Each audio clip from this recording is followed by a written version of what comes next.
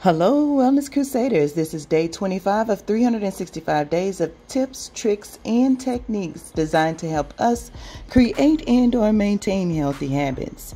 Are you getting the things done that you intend on getting done throughout the day?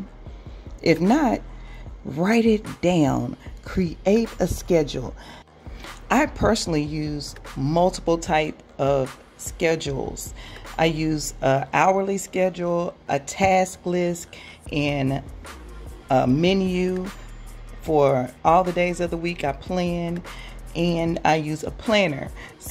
But if it's just writing on a piece of paper the things that you want to get accomplished for the day, I guarantee you when you start checking off those things, you'll feel accomplished, like you're being more productive, and you will really start to see that you will not just be busy, but really being productive.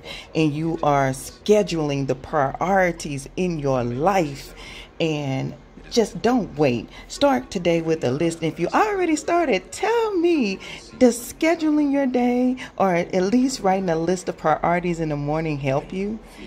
And while you're here, don't forget to like, comment, and subscribe. Click the notification bell so you're notified whenever I upload a new video. And share this video if you care.